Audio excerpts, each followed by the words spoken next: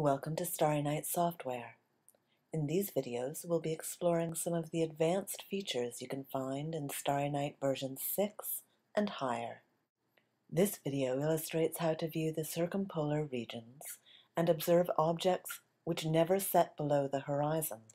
To display the circumpolar region, open the Options pane, expand the Guides layer, and then the Celestial Guides Poles sublayer.